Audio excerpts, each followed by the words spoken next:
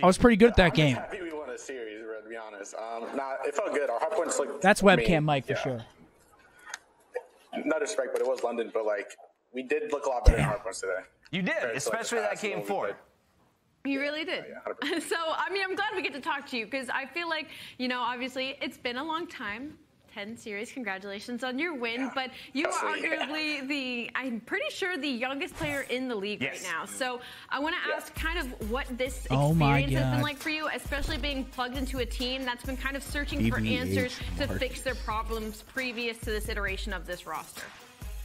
Marcus, goodness gracious. Because, like, obviously, coming up, right, I came into Challengers, I pretty much won Cup, qualified for the Pro-Am, and won the Majors. So, like, obviously, losing wasn't, like, something I was used to. So, going on a 10-loss streak, you know, it was definitely eye-opening, I guess I could say. But, like I said, happy we finally won.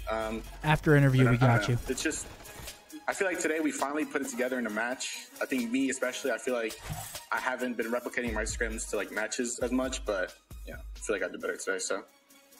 Joe, you've been an absolute beast, a rock star for this team, taking over games in the respawn. It's been a pleasure to watch you, especially being so young.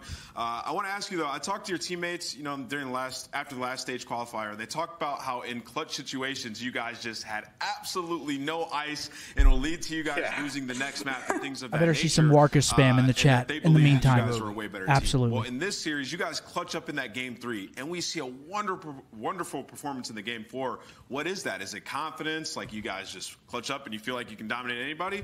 Talk to me about it. I don't know. So, like, obviously, every series we've played, right? Like, even going back to Major 2 where we played FaZe, we threw maps, we were choking maps. No matter what team we played, we would always play good teams very close. Even we would see 3-0s out of us, but, like, if you watch the maps back, it's always close. Yeah. Like, and I just feel like it came down to, like you said, like, clutching, icing up sometimes, and it just didn't happen. But now, I guess today, you know, we went down 0-2 to control, and we came back and won it.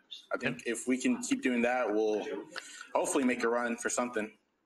Joe, I want to just mirror what Ant said there. It's been awesome to watch you here in your rookie year at the CDL, the youngest player in the league, but you guys are out of the running for champs. So what are you personally playing for with the remaining games as we head into Toronto?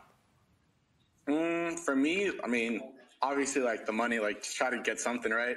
But also, like, even though we're out of the running, I mean, I'm still trying to learn. Like you said, I'm the youngest player in the league. Like, I have a lot to learn, no matter what, even if I'm out of champs. Like, student of the game. It's just something, you know, even going into next year, I want to learn as much as I can, like, become the best I can. Love it, Joe. You're going to be here for a while. I have a feeling about that one. LAG and JoeDeceives get our first win of the day. We'll let him go. Congrats to them. Team, but we got to come back with another.